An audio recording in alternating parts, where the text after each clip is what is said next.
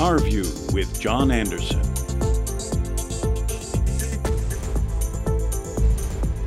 The entire island of Guam depends on a safe and healthy visitor industry. The billion-dollar businesses that are centered in Tumon, those are our financial lifeblood. We are all affected by what happens in Tumon, even if we seldom go there. That's why assaulting tourists is something that concerns every resident of Guam. We must take a serious hard look at safety in our hotel district. The police do a great job at locating and arresting the alleged perpetrators once something has happened. But our visitor industry and the government must do more.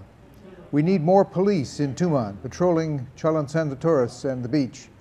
And we need to deal firmly with the people who commit these crimes. Sure, we know drugs are probably involved, but that's a different aspect of the issue. What concerns us here is doing everything we can possibly do as a community to protect our visitors. Because if the perception goes out that tourists are not safe here on Guam, our tourism industry will suffer, and that means we will all suffer. So move quickly, GPD and GovGuam. Increase police visibility and let the thugs know that we are always watching. Because tourism is where we all eat. It's our rice bowl. And we will do everything possible, we must do everything possible to ensure that it keeps feeding our economy. We are, after all in the visitor industry. Happy Liberation Day.